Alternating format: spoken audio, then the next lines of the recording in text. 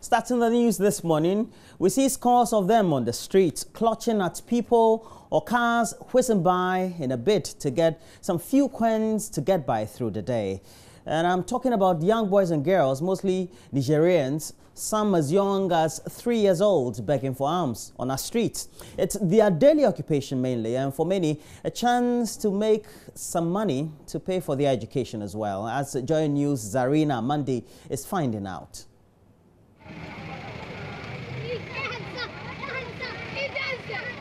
Amina is 14.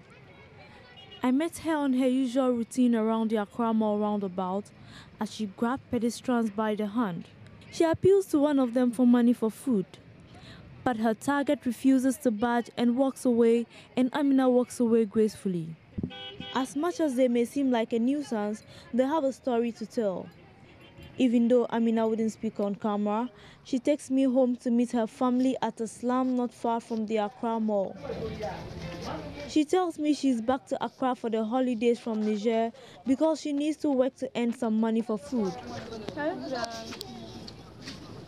We meet her family who live in a wooden structure not far from the mall, and she introduces me to her sister Fati.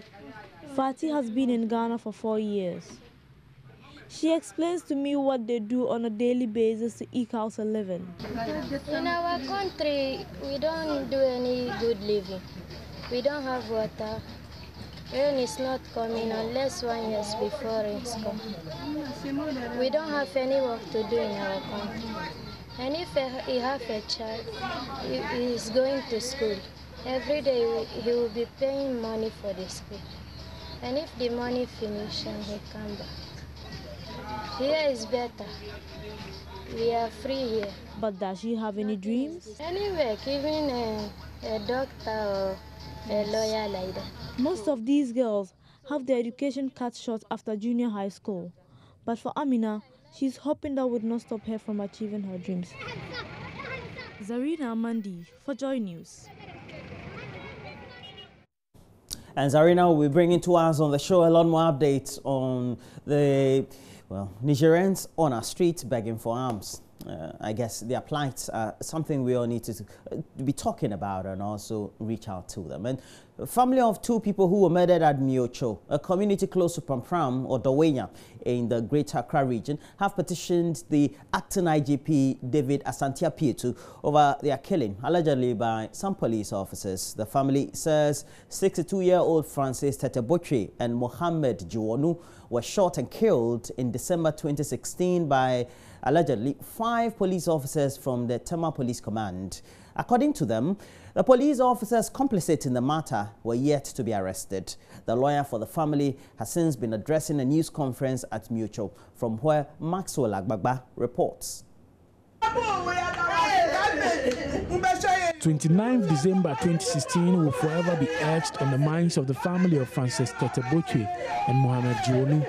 The 2 were killed when officers of the Tema Regional Police Command responded to a distress call about some unscrupulous men who had entered the community wielding guns.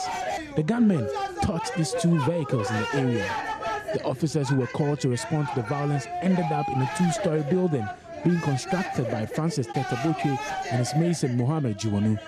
The family of the 2 slain men believe the police officers killed the 2.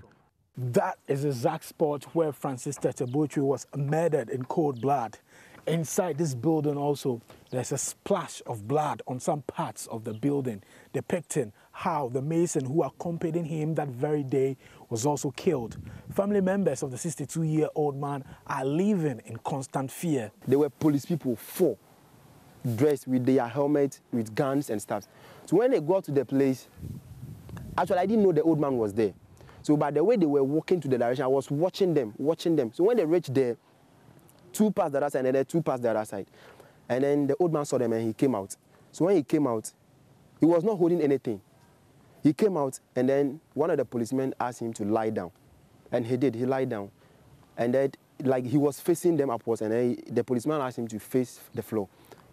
So he just faced the floor, and then the policeman started firing. Why he did that thing? So there was a mason working on the building for our father.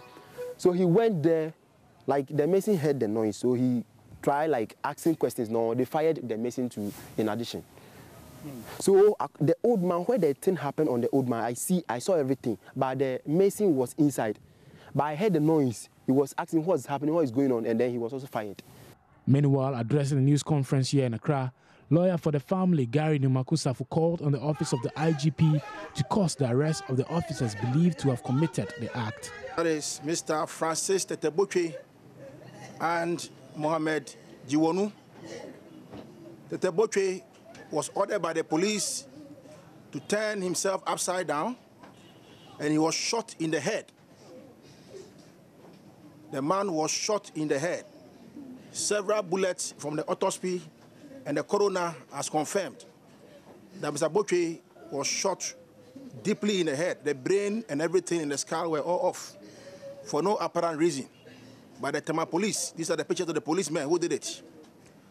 Now, one of the guys who was in the building with Mr. Boche, that is Mohamed Jiwonu, who is a Mason, when he came out to confront the police, he was shot dead immediately by these 4 police people.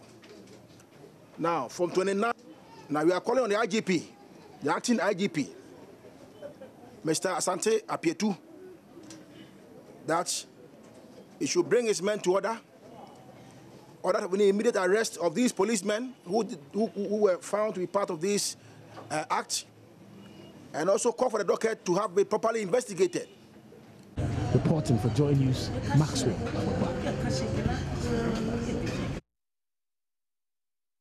And in Accra, the police command have launched a manhunt for the mastermind in Sunday's attack, which took place at Old Fadama, in which 3 people reportedly sustained machete and gunshot wounds.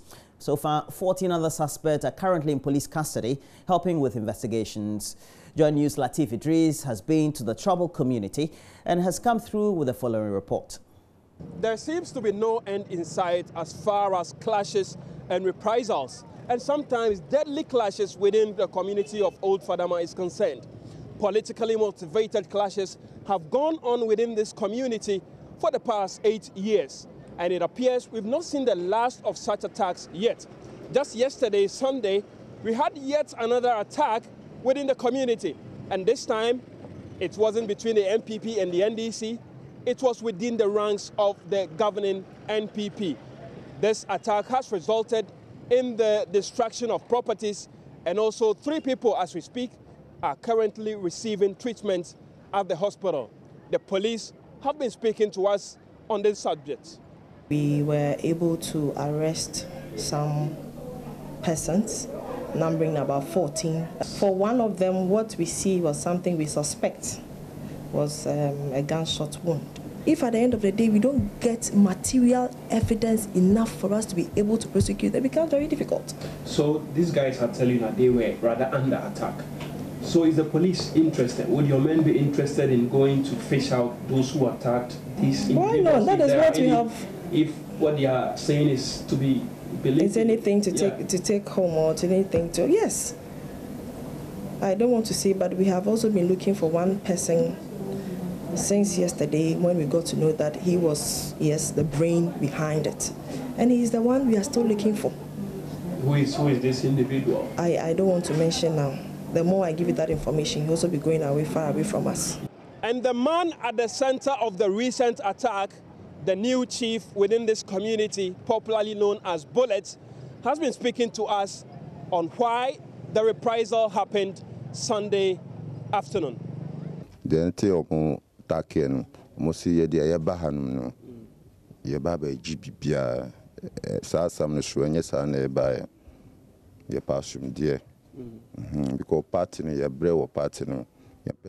attacked us because of the rumor making round that we are going round the community confiscating properties of innocent people.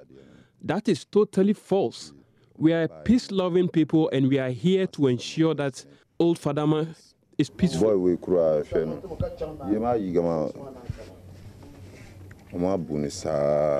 And this happened yesterday. Just look at what they did to my brother. Okay, so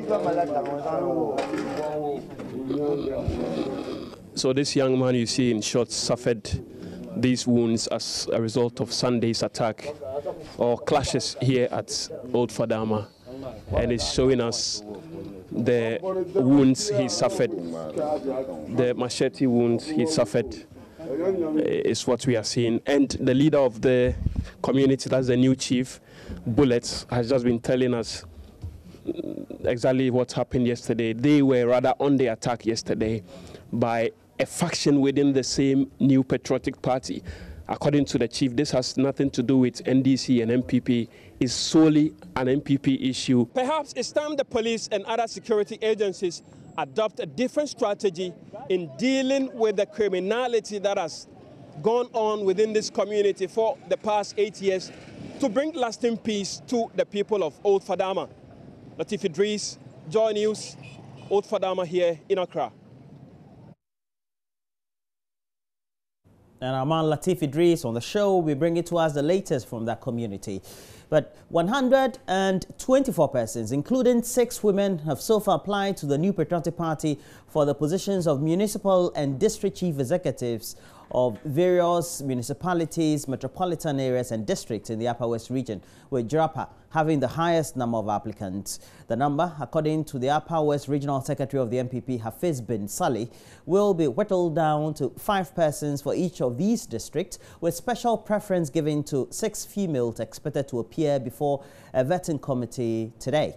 Mr. Salih said, apart from assessing their loyalty to the governing party, the committee will ultimately consider the competence of these applicants. We bring a report by Rafiq Salam. The Upper West Regional Secretariat of the New Patriotic Party, MPP, directed the various 11 constituencies in the region to open nominations for persons who are aspiring to be municipal and district chief executives in the region. Nominations were therefore opened between January 27, 2017 and February 1, 2017 for the prospective candidates to apply. At the close of nominations, a total of 124 had penciled their names for the top jobs in the districts. We are very open, we are transparent. We want people who would be able to lead the districts. So we are not going to compromise on that. What we are going to look out for is just competence and the ability to lead the people. We need development. We are in dire need of development. So we are not going to say that put our cronies there. No. Mr. Bin Salih stated that the constituencies have further been directed to trim the number down to 5 for vetting at a regional level on Tuesday, with special consideration given to women aspirants. Out of the 124 applicants, 6 are female, and while 118 are male. The female who were not shortlisted, there is a directive that we should give them the opportunity again at the regional level. So I have invited all the female applicants to attend the vetting. We want to give them the opportunity because once the numbers are not encouraging.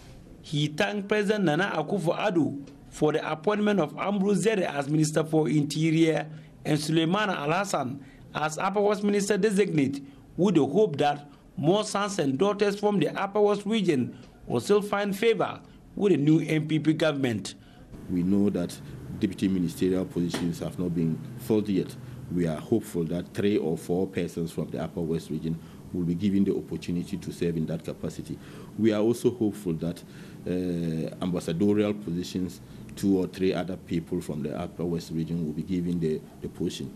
We also pray that His Excellency will make some people from the Upper West region chairman of some of the state boss of some of the state agencies, as well as chief executive of these state agencies. So we are very hopeful that many more people from the Upper West region will be given the opportunity to serve in Nana Addo Dankwa Akufo-Addo's government. Reporting for Joy News, Rafiq Salam. Wa. In Accra, Parliament has set in motion a series of reforms to make it a much stronger institution. And the Speaker of Parliament, Professor Michael Quay, on Monday announced that this also includes the initiation and the enactment of laws by the House without the resort to the executive arm of government, as has always been the case.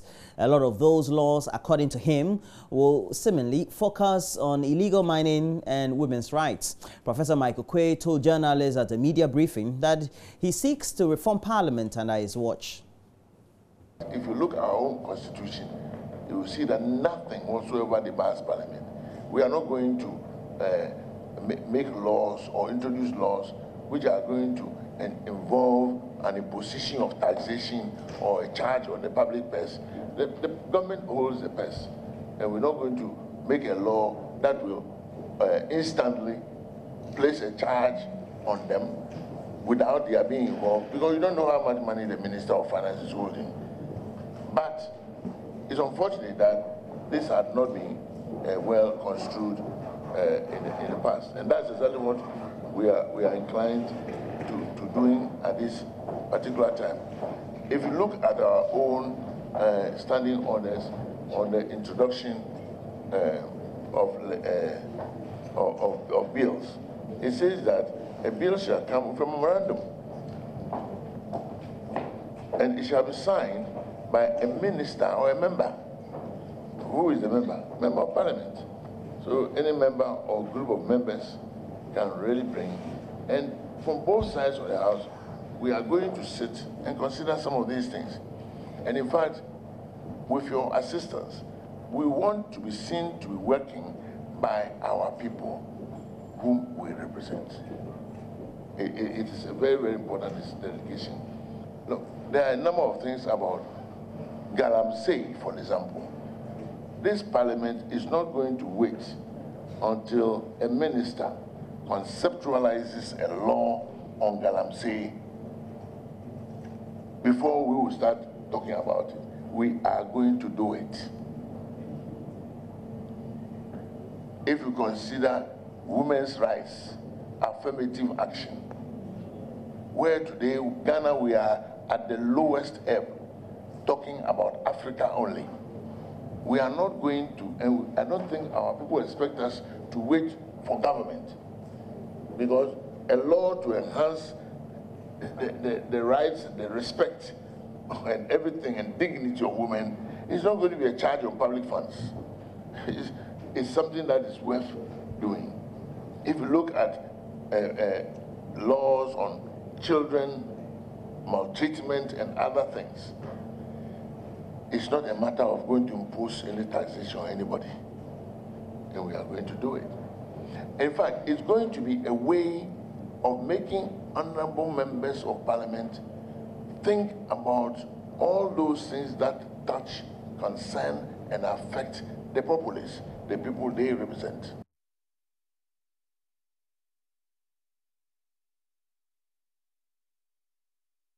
Well, that's it. The roundup of news we have for you this morning. But we have a lot more tidbits as we do a review of the newspapers and look at various stories on online platforms. Of course, notably, we have to start with our own, myjournline.com. Just before we do the review, you can still go there and check out the stories. But we'll be back with a review of the newspapers.